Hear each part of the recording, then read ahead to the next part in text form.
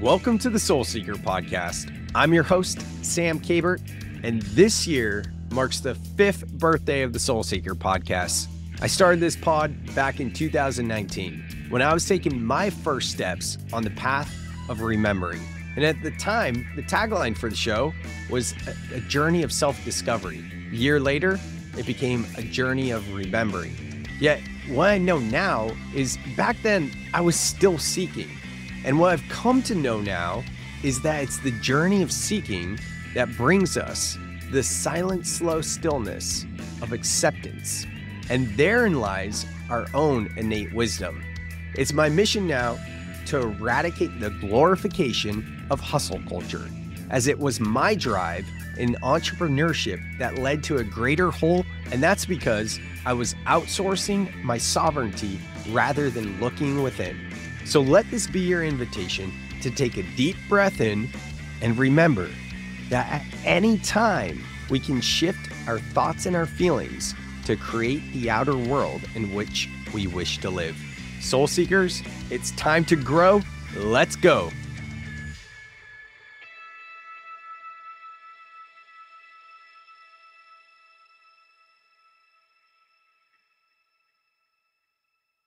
Kerry, I'm so stoked to have you on the podcast. But before we get started, let's just ground with a few breaths. So if you're listening and you're driving, you can breathe with us. Please just don't close your eyes. So no matter what you're doing, I invite you to breathe with us. And if you are in a place where you can just sit down for a moment and close your eyes, just starting to get settled, feeling the feet on the floor, arriving in this time and space.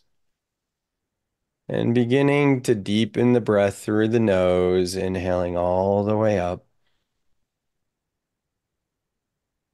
And through the mouth, exhale. Through the nose, big inhale all the way up. Sipping in a bit more air at the top. Holding the breath, rolling back the eyes. Just feeling. And through the mouth, exhale.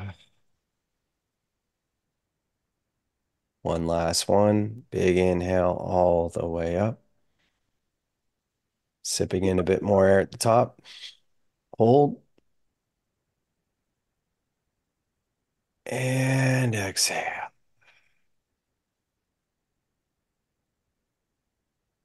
Like breath, return to its natural state and rhythm, flickering the eyes open.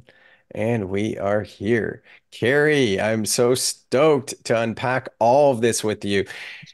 We have so much to cover. Kerry and I met through what's called Impact 11. It's a speakers boot camp and community helping keynote speakers. And when I went there, I was super green, rookie, no experience at all. And Kerry's a little bit more of a vet in this field. Kerry, you have quite the background. I was looking at before, and then I just refreshed before we hit record on this and just scouring through your LinkedIn. Can you just tell us some of your career highlights, not to like humble brag or say anything like this, but just to give people an idea of like all the different successes and where you spend your time as it relates to business, because we're going to get into some woo esoteric for some people. And I just want to really plant the seed here of like how established you are in the business world. Yeah. So I've been running my company, StoneAge, for almost 18 years. I took over for the founders when I was 28 years old. I had no idea what I was doing. I was very green. So I understand that feeling very well. And I started out as general manager and became CEO in 3 years. That was started in 2007. So I was named CEO right after the 08-09 financial crisis, which we got through incredibly well by just really focusing on our core, and we have amazing employees. And we've taken the company from 8 million when I started to almost 100 million in revenue now. And we make industrial cleaning equipment. So we are like in the the heart of industrial manufacturing. So our tools are used in every kind of heavy industrial manufacturing facility, like refineries, chemical plants, food processing plants, pharmaceutical plants, anywhere you would use ultra high pressure water to clean. We keep the supply chain running. And how we've grown so much is that we've transitioned the company from making tools that screw on the end of a hose, really ultra high pressure nozzles. Think your power washer at home that you use to clean your deck. Yeah, times like 10,000 or 20,000 or 40,000. And we've been transitioning the company making now industrial cleaning robotics, so that humans don't have to go into these really, really dirty, dangerous, hot applications in plants and clean next to whatever is being cleaned. You're removed from the surface and using robotics. So it's really transformed the company. So I've had the privilege of doing this and leading this transformation over the last couple of decades, almost a couple of decades here. The really cool thing about StoneAge is that we're employee owned. So the founder started selling stock to employees long before I came on board, but it was just a homegrown skin in the game program where employees could invest. And in 2013, I started talking to them about what their exit strategy really was, and I led us through what's called to become what's called an ESOP, which is an employee stock ownership program. And it's a way for founders to be able to, or any really leadership or owner, be able to exit the company or sell share to employees. So now we're 100% ESOP owned. The founders are completely out of the company, and I get to run this really cool employee owned company where my employees they think and act like owners, and we have a remarkable culture, and we are solving really, really tough industrial challenges, making sure that we all get to consume, the metal in our Stanleys, or the plastic in our mouth, or the aluminum in our cans, or the glass in our phone. Like, all that comes from facilities that we keep clean. So that's a little bit about what we do and what my journey has been like over the years. Yeah, thank you for sharing that with us. I mean, to take that over at, were you 28 or 28. 28? That's incredible. Yeah. If you could rewind the clock, like that was an $8 million company. How many employees, give or take, would you say the company had back then? 30. I was employee number 33. So I was 33rd. So at the time, was there still about 30 employees when you took Yeah, over? well, that was actually my employee number 61, but there were 32 people working in the company when I came on board. So I was employee 30, the 33rd person at that time, and so yeah, we were really, really small. So what was it that, I mean, small, all relative, like Right. that is a 28 years old still is young to take on a position like that. And, I think there's been a lot in recent years, which is a very subjective term of like equality, not just women's rights, but back then, I think it was around 2007, 2000 Mhm. or Seven. 2009, you said when you Uh, took over. I mean, mhm. that was probably like a big wave of like starting to actually see women in the workplace. So where I'm going with this too is like you being a woman in a very stale, blue collar, kind of Male boring, dominated. male dominated type company. Like, what would you say that they really saw in you back then? Yeah, so I would say that all the industry is very much that way. I think our founders are very progressive and always supported women. I mean, even back, back then, they had women in leadership positions in the company, on the executive management team. They just called it the management team back then. So John and I mean, they're selling a stock to employees. Like, these guys were very ahead of their time. They're very progressive. So I think they really liked that I was not a traditional candidate, right? A white male in his 50s with lots of manufacturing experience. I went to Colorado School of Mines, which is where they met. So I think they thought, well, if she can get through a tough engineering school like that, like, she's obviously got some grit. And I'd done a lot of the things that the general manager was overseeing, even though I had never run a company before, much less managed a person. And so I think that they just wanted something that was different. And so they decided to try it. And they gave me a 50-50 shot of working out. But they said, we can always go back to a more traditional candidate if she doesn't work. And I didn't know anything then about founder transitions and how often they are unsuccessful when, professional management, although I don't think you can necessarily call me that, but when they bring in somebody else to take over the company. One of our founders has Asperger's, so he's on the spectrum, and the other one is a brilliant finance guy. They're both very amiable. They don't like to deal with conflict, and so issues were swept under the rug. And I think my personality, which is one very collaborative, very curious, very much about working together, and I know how to work with really difficult people. I can't imagine anybody else being successful and coming into that role like I was. But none of us knew that at the time. So yeah, so I mean, I'm so incredibly grateful for them. It changed my life. I had substance abuse issues and I accidentally overdosed on Labor Day of 2006, which is why I moved to Durango. I came back home. And so it saved my life. The risk that they took on me, it really allowed me to pour my intensity, because I'm an incredibly intense human being, into learning how to run a company. And I don't know that I would be here if it weren't for them. In terms of the substance abuse, would you say that because part of that was you didn't have a strong purpose? Definitely. It's a huge Yeah. part of it. I didn't feel like I belonged. I was trying to be somebody I wasn't. And that combined with being incredibly ambitious, driven human being. Lots of people with my personality style, my drive do develop substance abuse issues because everybody does it things so intensely. I didn't know that at the time, but that combined with, yeah, feeling like I didn't have a purpose and feeling like I was unworthy, it was a very toxic combination. And you and I are just getting to know each other now, but you have a deep connection to spirituality, and it seems like your higher self. Like, how has that played a role in your life, especially around that time with substance abuse and the transition to becoming a CEO of this company? Yeah, so spirituality has always been woven through my life, even though I didn't know it. As I was telling you in before we started recording, my mom calls herself a recovering Catholic, and so she kept us, really away from any kind of religion and didn't talk about spirituality. But I always felt like I was connected I've always felt I was part of something that was bigger, that there was this deeper connection, that there was had to be purpose and meaning in what we are here to do, not just live, consume, and then die.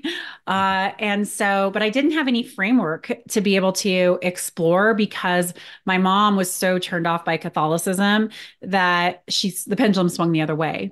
But as I matured and I started to explore my own spirituality, I really did develop this deep sense of connection to others, to my higher self, to finding, what is my purpose here? What does this all really mean? And that's really just matured and enriched as I've gotten older. During my substance abuse issues, I would say that I was really up and down with spirituality. I mean, part of using substances is to, to alter your state. Right? I mean, you talk about psychedelics all the time. It is to expand your perceptions and consciousness and open up different realms. And so while that wasn't the purpose for me using drugs, I certainly had those experiences and I always liked that. I always liked kind of pushing those boundaries and seeing where it would go. But I would say during that time, I was not in touch with my higher self and with my purpose. I was actually in a really bad space mentally. I had really poor mental health.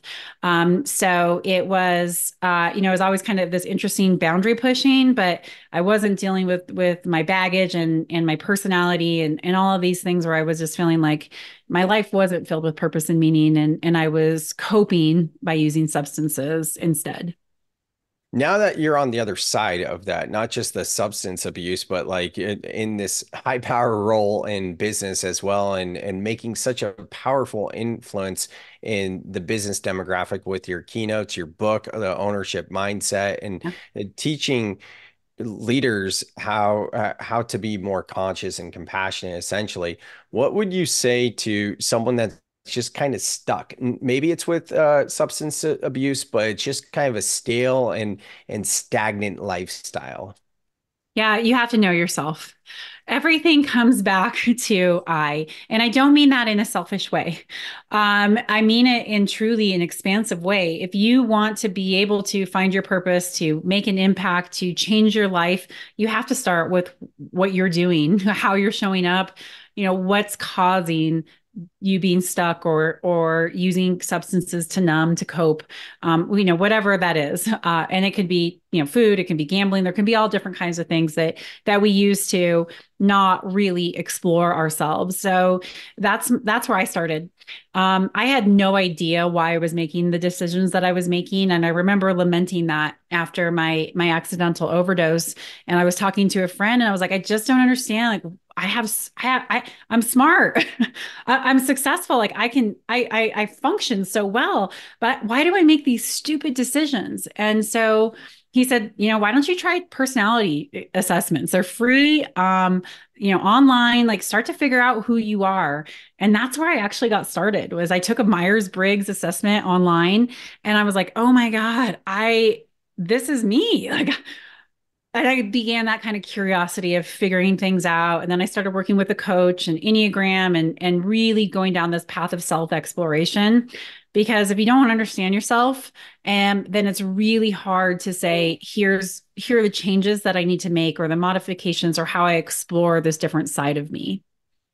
It's interesting, Myers-Briggs and Enneagram and gene keys and astrology and human design. And there's a few more that I'm blanking on. Like, it's just, there's so many different paths and you probably run into this too. But anytime you speak with someone that's like really got figured out in one of those, it's almost like they preach like, oh, everything is Enneagram or everything is human design or the gene keys. And what I see in all of it, I've never really done my own like super, super deep dive. I've gone relatively deep with human design, I would say, in some of these. Obviously, I know my Myers-Briggs and Enneagram and all that, but most of them are pretty much saying the same thing Yeah, in a different kind of way, so it's totally. kind of like choose your poison. Which one is going to resonate with you, it seems like. I think that's the key. It's what resonates with you the most. And to recognize that it's just a tool to help you understand yourself. That's it. And you can, read the assessment and go, okay, that's me, but that's not where the work is.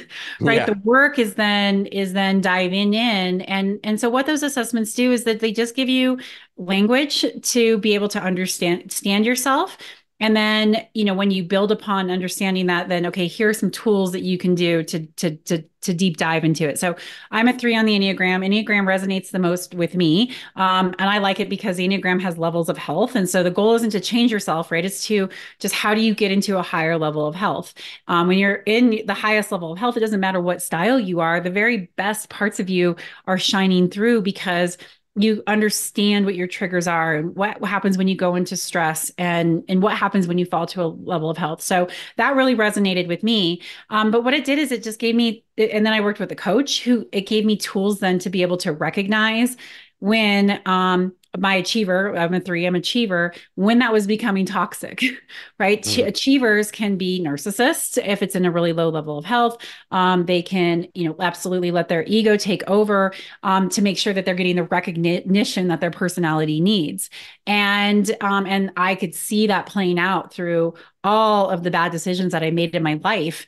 And it took me a while to get comfortable with this idea that I needed recognition and Mhm. to be able to admit it and not feel embarrassed by it. But having those tools to understand myself and to be able to be okay with the dark side Mhm. of myself, it allowed just me for more and more for my light to be able to shine. And so that's why I like them. But I think anybody who gets hung up to say this is the only one or feel like it puts you in a box, no, it's just simply a tool to help you understand yourself more. So pick something that resonates with you and then dive into it from an understanding, not from the assessment's the end all be all. 100%. Yeah, I love that. So to peek behind the curtain a little bit as the CEO of $100 million company, and how many employees do you guys currently have? A little over 200. A little over 200. What does it look like inside your company to support wellness and mental health? Yeah, so we do a lot. So first and foremost, we have a coach who's on staff, and we have a whole coaching program that she and I designed over the years. She's the first coach that I worked with on the Enneagram. And she's actually a life coach, not an executive coach or a business coach, because most of us, when we struggle, it's because we are under stress and we fall into a low level of health. And then that affects us, negatively affects our relationships, and it diminishes our ability to do high quality work and feel connected at the workplace. So we built out this coaching program. We put 10 to 12 people through it a year. We have cohorts, we have classes around it. And so, having our own coaching program that does this deep dive is an unbelievable benefit. And I have seen amazing things where people have absolutely transformed by being able to understand their stressors and how to handle them in the workplace. We have a very well used employee assistance program. We do a lot of talking about mental health and financial health. Those two are often combined. And so employees can have free counseling sessions or free financial or mental health, or they can put their children through it. And it's actually really well used because we have broken down the stigma. I think me openly sharing my mental health issues and my substance abuse issues has destigmatized it within the organization. So people aren't afraid to admit I need some help. We have an employee gym that's open 24/7. We have a wellness program where we compensate people for exercising, eating healthy. We pay people to quit smoking, although we have very few smokers who work for us. And then we just create a really great culture. We want people to feel like they belong. And that really matters. I mean, just that simple thing alone, where people feel like I belong on this team, I belong in this company, it eases so much stress because you're not trying to pretend you're somebody who you aren't to be successful in your role. So those are just some of the things that we do. Yeah, thank you for highlighting those. And belonging, what does that look like to create a culture of belonging? That you can be yourself. I Yeah. mean, that's simply what it is, right? That you can be yourself. And I think that because one of our founders has Asperger's, we've always been that kind of company. Not to say that he's always made it easier or people have had it easy working with him, but we love quirkiness and we want people to feel like they can be their authentic selves. Now, we do talk about accountability with authenticity, where you just can't be your authentic self and spew your emotional baggage on people. Mm. You have to always remember that the person on the other side of your authenticity has to be able to receive that. And so, how do you own your own emotional responses and the way you're showing up authentically to understand that we are all in this together? And so that's what we really try to do is we try to, let everybody have a voice. We tell people we love quirkiness, like be quirky, be yourself, share your ideas. And then I think with our feedback system and our coaching program, that people who might be a little bit rough around the edges in their communication style, we help them. We help them figure out how to be able to show up authentically, but be effective and influential in the workplace. So to me, it's belonging is simply like, I feel like I belong here. I feel like I can be myself here, that I'm welcome here, and that my contributions matter. And that's what we work really hard to teach our managers how to bring that out within their teams. Yeah, what I'm hearing is like to use more of like spiritual jargon, like energetic hygiene, Yeah. and I think this gets missed so often in not only spiritual conscious circles, but also like wellness circles as well when you're trying to create a culture of belonging, but like projecting and fix it mentality and like, hey, what does it actually mean to hold space for someone else? Because Yeah. most of the time we are just like just focused on fix it, right? And Yeah. what that is in my understanding and my belief of it is, oh, I'm getting triggered by what someone else is saying, and I want to fix that in them because I subconsciously know I have that same thing. So I'm Yeah. going to focus on them to bypass my own work, Yeah. Yep, Yeah. absolutely. I agree. It's either fix it and certainly judgment. And we call it walking beside somebody. Mhm. So I think that's a really good way for people to understand like what that means. So if somebody's having a rough time, or, or isn't showing up in a way that is showing up in a way that's triggering you, how do you remove yourself from that triggering moment and just walk beside that person?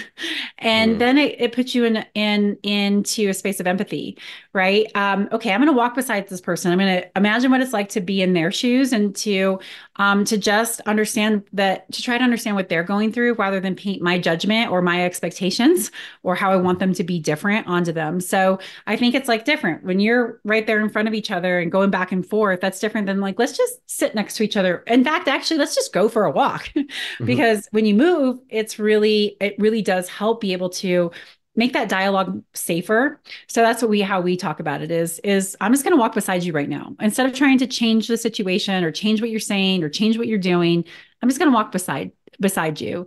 And I think that helps people put the whole holding space into context of like, what does that actually mean? And how can I do that right now in the moment? Yeah, that's great. Great way to integrate it as well. So with spirituality and business, like you probably have some beliefs and practices that you do outside of the business, but what are some things you can speak to in terms of how spirituality plays a role in our professions? Yeah, I mean, so I think one connecting, mind and body, like what you just did in to kick off the podcast with breathing. I mean, I lead all my meetings that way, and a lot of my other managers do as well. We don't require it, but I think taking 3 deep breaths, right, it Mhm. is amazing how it can put you back into your body. And so that's something that we bring in, and it's really that mind body connection. I mean, our bodies tell us so much every single day if we just pause to listen to what our bodies are telling us. And I think that's a really it's a much easier thing for people who might not be like, oh, kind of that woo woo stuff. I'm not going to do that. Like, hey, it's just be in your body, right? Feel your feet on the floor. That is such an easy way to ground yourself. Just you're Mhm. feeling stressed, literally just imagine your feet on the floor right now. And you instantly can feel yourself, drop down a level of intensity. So teaching, people some of those simple mindfulness tricks that can help them, reduce stress in the moment is something that we really do. Our whole coaching program, is built around the Enneagram, and the Enneagram is a very spiritual, has a lot of spirituality in it. And so everybody who goes through that program gets a flavor of that. And it's really about connecting into your intuition. What is your body telling you? What is your heart telling you? What is your gut telling you? What is your mind telling you? And how do you integrate and incorporate all of those different things? So it's absolutely woven into our coaching program. And then I talk about it. I tell people I'm a spiritual person. Say I use my intuition. I do. I have conversations with my higher self to really make sure that I'm aligned with, with my body, my personality, and my soul. And I talk about it openly, not to make anybody feel like that's what they need to do, but hey, this is how I make decisions, and this is how I show up as a leader. And I think people appreciate it because they know I'm a different kind of leader, and it makes it safer to be able to talk about what those spiritual journeys are. I think most people have some level of spirituality in them, whether they're, religious or not. Mhm. And I think people feel appreciative that they can be themselves in that moment because I model being myself as a leader, being vulnerable and sharing my experiences and talking about my own spiritual journey. It's funny because I wasn't planning on bringing this up, and I feel like I brought this up on a recent pod anyways. But I recently spoke to it was just a pro bono thing for some managers in project management in different industries, and there was only like 10 of them there, and it was about the new book, Overcome the Overwhelm. The speech is Overcoming Overwhelm and Six-Step Breath Process to Access Inner Peace. Now, that is a lot of jargon right there, but I would say those words have to do with feelings. Yeah. Wouldn't you agree? Yes. Like 100%. Yes. overcome, that's got energetic charge of feelings, overwhelm and overcoming, breath, inner peace, all of it. So this woman at the end of the presentation, she goes and she said like this, you talked a lot about feelings, but the thing is, feelings don't have an IQ. What would you say to that? Oh And my I gosh. was, Oh what's gosh. that? Right. Wow. What did you say? Yeah. Well, first I had to do some deep breaths myself and center myself and notice my own triggers coming up and the heat within my body.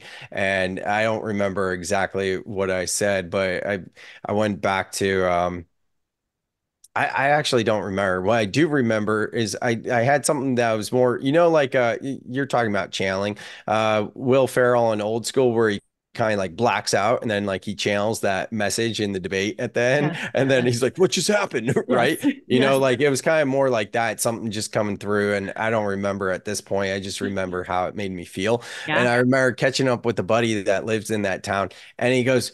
And this is a guy that's not spiritual at all. He's like, "What?" He goes, "Has she ever heard of emotional intelligence?" And I remember that more than anything. Back, oh man, that's so good. I That could was have the best used answer that. right there.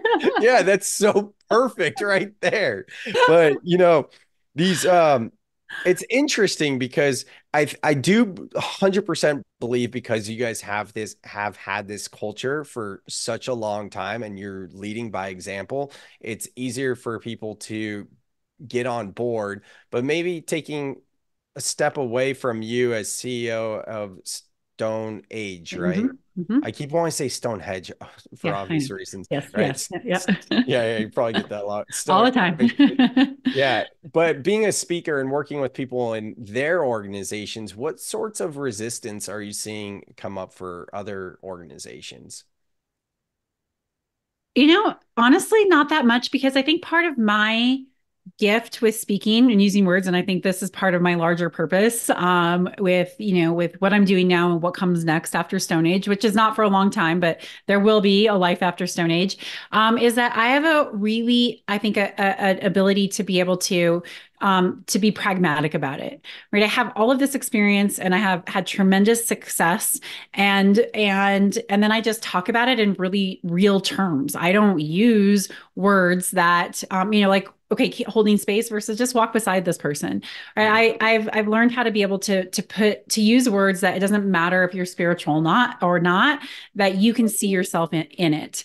And so I think because of the combination of how I tell a story, my experiences and successes, and then this just really real way I have of talking to people where I meet them or at the level that they're at, it really resonates with people. And I found tremendous success in my keynotes because of that. I just keep it real. I'm just a real person. I use simple language that everybody can understand and resonate with. And I share my experience and my story. And I invite people to see themselves in that story and then take out of it what resonates with them. And so I think that that's why I've been able to really be successful and not have like this kind of pushback. I had a guy walk up to me after I gave a speech. I was doing it for the American um, uh, fuel and petroleum manufacturer. So every big oil and gas company. And I gave a speech on how to create the ownership mindset within your organization. And he walked up to me afterwards and he was like, "Oh God, at first I thought this is going to be so woo woo. Like you got pretty soft there. But as you went through, and it wasn't at all, it was Yeah. not soft, but okay, that was his perspective. But man, the points that you made, they were spot on. And I walked away like, I'm going to do these three things tomorrow to start working with my team on this. And so I appreciate that some good old boy down in Houston, Texas, could sit there in my speech and maybe be a little bit turned off by my talk of a people-centric culture, and walk away with just really actionable things to do. And my spirituality and my viewpoint on life is woven through every single one of those takeaways.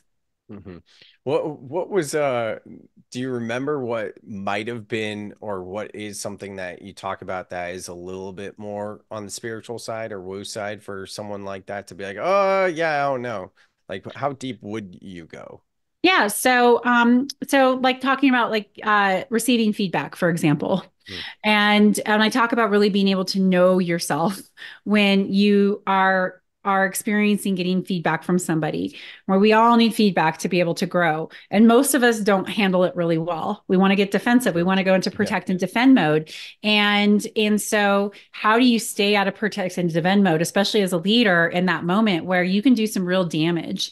And so I talk about understanding yourself, knowing yourself, feeling confident in your strengths and your weaknesses, and having the humility, because you know yourself, because you have done this exploration, to be able to say, I can handle this feedback. And it's really tough to be able to handle feedback well if you don't know yourself. Mhm. And that's when you go into protect and defend mode, rather than, be really open to going like, okay, I need to understand how I'm showing up here. What feels true to me? What feels untrue to me? And how do I own this? How do I really own this for, who I am as a person, and as, my purpose here on this planet. And so I talk about it like that, for in something that's really concrete around how do you take feedback like a champ? Yeah. Well, you got to know yourself, and you got to be able to have that humility to really be able to explore it. And that's what spirituality is really about. And I think that that's why people maybe get turned off by it, is because, there is this whole different language that's used around it. But what it is, it's really about knowing yourself and understanding that you are not your personality. Mhm. And that's a hard concept for people to understand.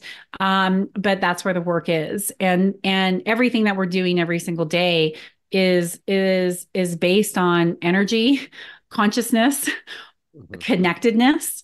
And we live this very individual experience because of our personalities, right? That's how we're here, to learn and to grow and to experience things, to expand consciousness. But we just get too stuck in that personality.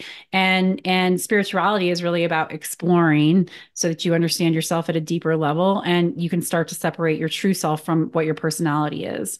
And so we're doing that work every day, whether we're consciously doing it or not. Yeah, I think of personal development and how that leads so directly to soul development or spiritual development. And I know for me, I remember a friend back in the day, probably like early college, was like, all you're interested in, like book topics, they're all self-help. And I'm like, huh.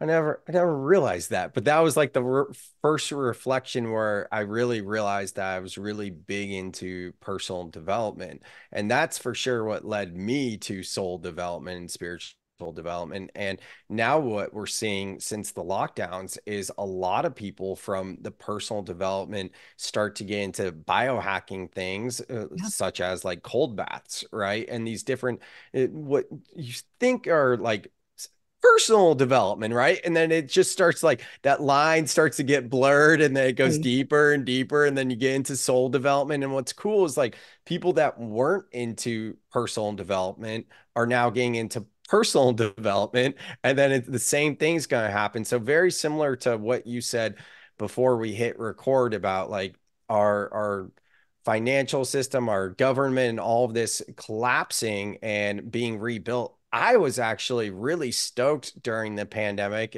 with respect to the devastation being caused, because I was like, let's burn it all down. The Phoenix, let's build anew. And it was actually quite devastating. And I don't use that word lightly. I use that word intentionally in 2022, when I started to realize, oh wow, we're going back to the way things were. But And we're not. But we're but no, not. no, no. Right? Hear me Yeah. out though. Okay. Like Yeah.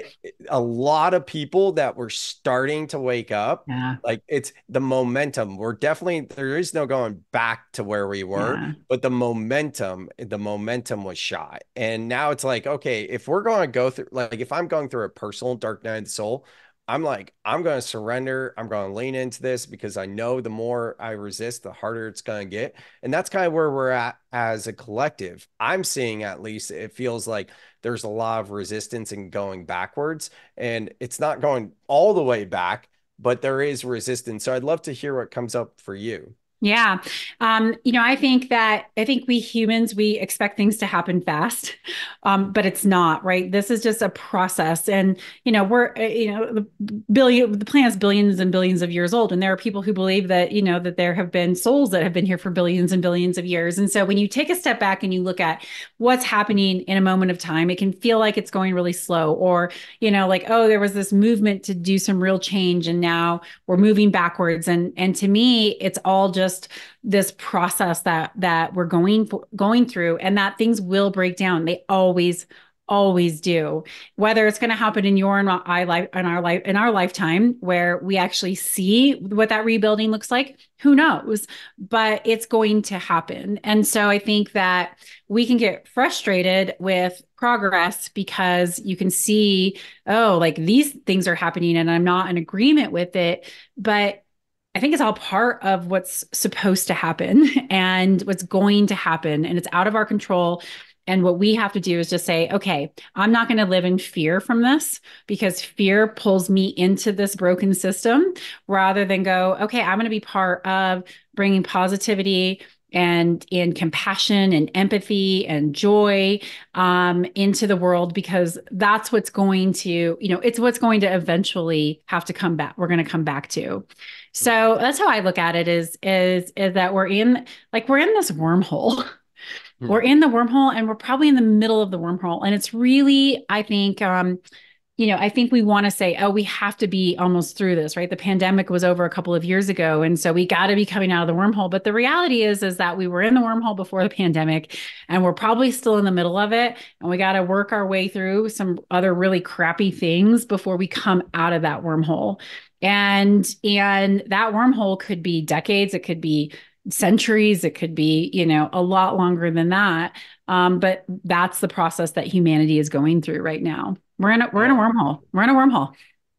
I like that saying, we're in a wormhole. I haven't heard it put like that, but that resonates. I get that. But when you're in the wormhole, you don't understand it. You don't feel it, right? You feel like I'm living my life, and you don't even realize that you're in the wormhole. But that's what I feel. That's what really resonates with me. And that I think that we're in this really in the wormhole. We can't see it. We can't feel it. Well, maybe some people can, but there's not like this, like, oh, suddenly it's going to get over. Well, we're going to look at 30 years from now and really understand what COVID did, right? We're just in the very, very beginning of seeing what the pandemic and all of these things that are happening since, what that actually really means.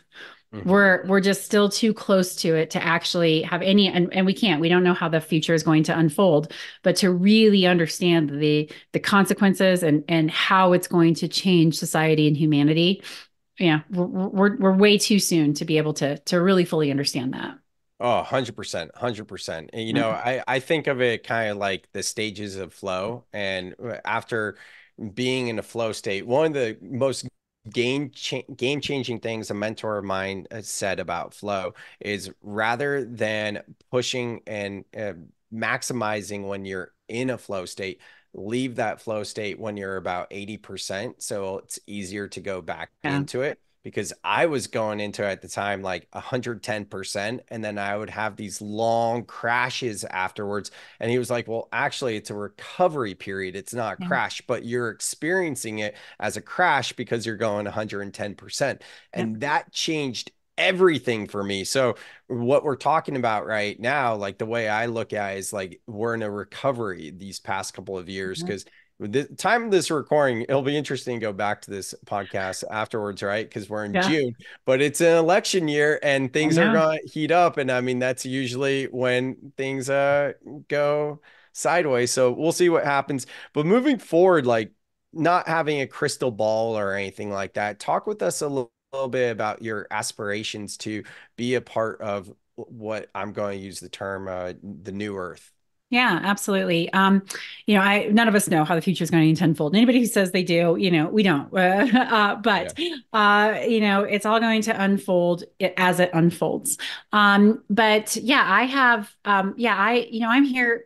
I'm here on this earth to use my gift of words, both spoken and written, to help expand consciousness, to help people understand that that's actually what we're all here to do, right? We're here to learn, to grow, to experience, and that what we attach, good and bad to isn't actually really real, right? They're just simply experiences. And so I think as we continue to get through this wormhole, whether, we come out of it in my lifetime or whether we're still in it and looking at how we need to change to advance humanity, I feel like I'll be part of something, on the other side of that.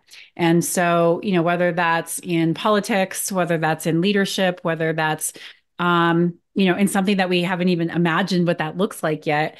Yeah, I think that I'm going to be a big part of building what that new future is going to look like. Because let's face it, like this is only working right now for billionaires. That's it. Mm. I mean, even though I think people are generally like, you ask people like, in your own life, like, are you happy? I think most people say yes. Not everybody, but most people say yes. But then you're like, but look at the state of the world. It's horrible.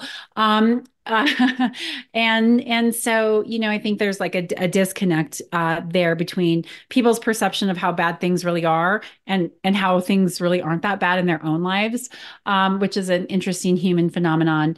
But in reality, the social fabrics aren't working for most of the people in the world, unless are very, very wealthy. And so that's why I love running an employee-owned company where we're helping people create their own wealth, but it's not working. And so we're going to have to figure out a different way. And it's probably going to get uglier before it's going to get worse before it gets better. We got to go through whatever this transition is going to look like so that we can come out and say, all right, that didn't work. Let's try something different. And that's what I want to be part of, okay, now we're ready to try something different and playing my role, and my life's purpose, my life's purpose, my soul's purpose in what that future looks like. Yeah, I see that for you. And, going back to the wormhole and where we're at now, in a lot of ways, it's this integration phase where Yeah. it's like, okay, now we experience all this. Now there is an interest of learning these different healing, not even healing, that's not even the right word, but different modalities to connect with one another on a deeper layer Yeah. and let go of our masks and all of that. And all of that is going to be so desperately needed for what we are creating. Yeah, So I I do agree. like it. Yeah, this whole idea that somehow, our politicians are going to save us, and this hatred that especially here in the United States, but it's everywhere, right? Where we're just becoming more and more polarized. This idea that is somehow actually going, fighting that is somehow going to actually make things better. It's just, but I think we gotta go down and break it down and get to this point when we realize like, okay, it didn't work. But we really are in this together. There's no doubt about that. I love it. Like I read Popular Mechanics and and more and more and more they're talking about everything being connected, about things that people never imagined having consciousness does. Like there was just one that our cells have consciousness. Well, duh, right? Yeah. They do amazing things. It's not like they don't and it's not like consciousness like humans have, but it's processing data and it's making decisions and doing certain functions based on what that data is. And so yeah, I think that we're going to go back and start to realize like we are really all connected, and if we're all connected, then why are we hating another person? Because in reality, when we're hating somebody else, we're hating part of ourselves. Like, And changing that whole view that we have in this very individualistic, it's all about me place that we've evolved to at this point in time. yeah, I agree with that so much. I think when we can look at whatever that feeling is, hatred, whatever it is, or dislike, disgust of someone else, or a judgment, if we can just turn it back inward and be like, where is that in me? Because Yeah, that's the stemming of the trigger. Not only does that heal it for the other person, but heals it for you. Because you're healing exactly. it for you, it's not getting mirrored back to you because it really is just you listening right now. And Yeah. we're just reflections of you. So that's the deepness that we'll leave it at. But thank you, Kerry. This is awesome. Your book, Ownership Mindset. There's a Yep. link for it in the show notes, a link to your podcast as well, which I was recently on. Thanks for having me on your podcast. And just being a true heart-centered leader and showing the way within your organization and for other leaders like those good old boys and everyone else that need to hear this message. So I appreciate it. Thank you. Thanks for having me. It's always a pleasure to visit with you, Sam. Thanks, Kerry.